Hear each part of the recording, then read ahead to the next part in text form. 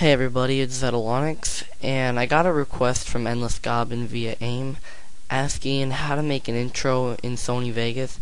So here's how to do that. Now, I just recorded this tutorial, yet my microphone was disconnected, so it had no audio.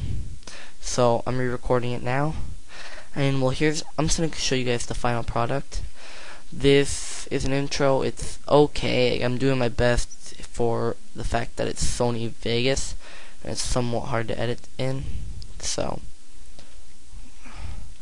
this is 3D keyframes, editing in 3D space.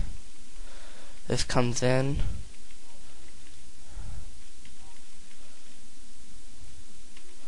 and then it goes out. But you could also have it exit the exact way it came in. But I was just showing you guys other ways to do stuff. This text comes in, lets you read it, then it begins to spin as then it begins to fade out. And that's basically all there was to it. So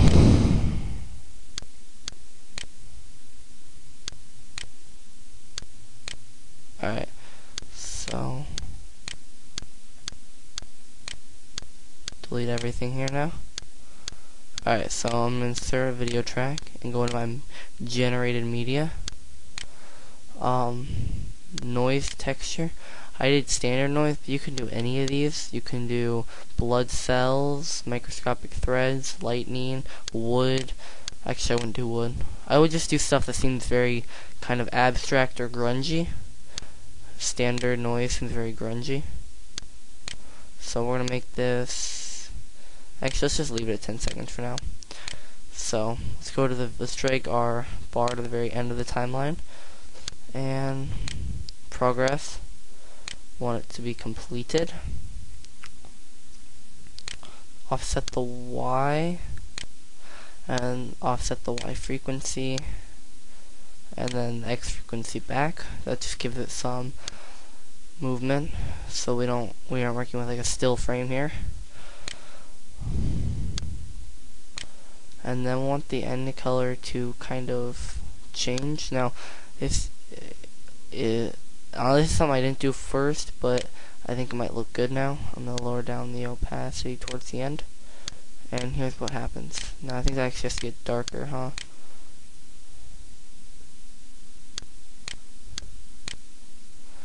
Let's find a dark blue. Actually, it did look fine, didn't it? Alright, there. So, oh, whoops, sorry, well, here's what happens. This has movement, like it's alive. Actually, what I can do to show you guys is I can just make this play in fast motion. Watch. That's basically what happens, but that's in fast motion. So now that we have the background established, let's add a few video effects to it.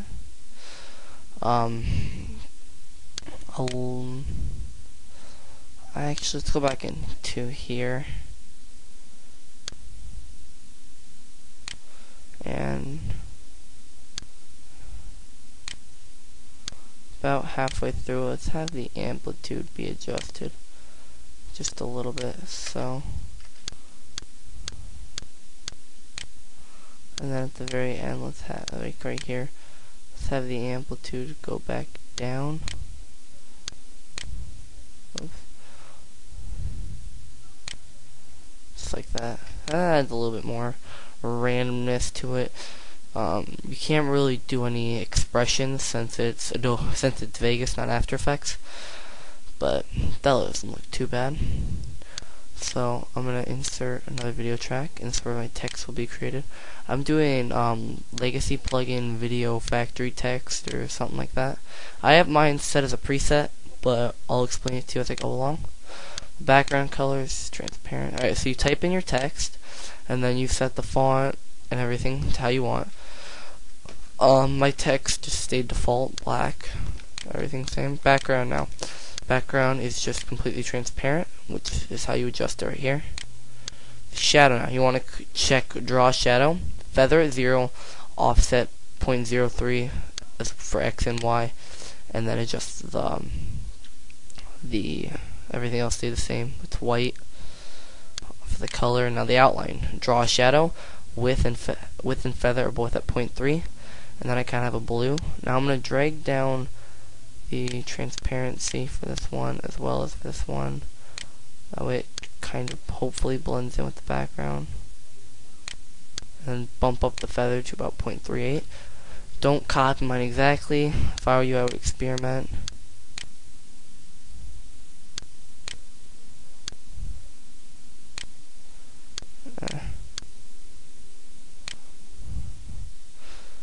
Or you could actually take the shadow, the outline, and make the width really huge and the feather down low, but transparency barely visible, and it has this nice little back to it. Maybe I actually have a little bit of feather though. Doesn't seem so choppy. But that's the basics to that. And then you're going to want to click compositing mode, 3D source alpha. Oh, and what I almost forgot was to mute that. Insert video track, move it below. You want to go to color gradient. I used to do soft red backdrop because I don't know, I like that for some reason. And this color, I want it to be like a red. And the second, and then number 1, kind of a greenish blue. And then what you could do is you could change this to like screen or to overlay. But I honestly thinks it looks better if you just drop down the opacity. Right now I have mine at about 32, which I think looks really, really solid up there. Maybe a little bit higher. So now it's at 41. That looks really good, I think. Unmute the text, and we're gonna go into event pan/crop. So we're just gonna have the width, or no, yeah, just set this to 0, and it'll automatically put the height and the width back at 0, and it's completely gone out of the screen, which is how we had that kind of impact effect where it just dropped on the screen. So now it's time for the clip. You just do file, import media. Mine's imported already. I'm just going to delete the audio because we don't really need it for this.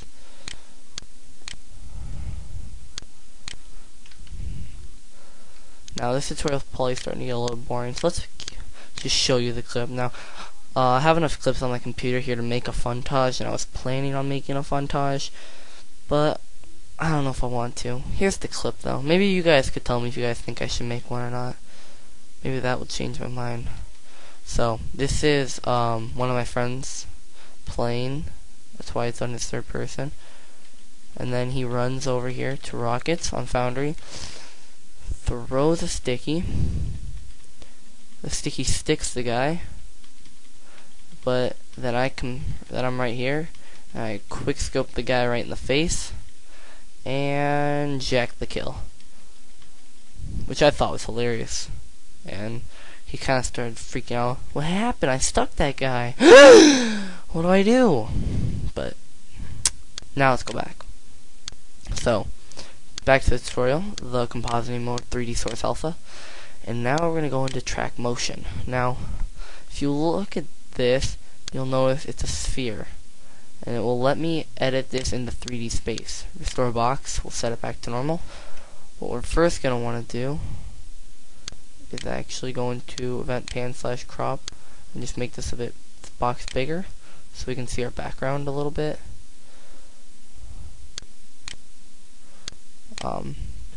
Go back over to track motion, zoom in some, and I set this right here to -90 degrees, so it's completely flat when it starts.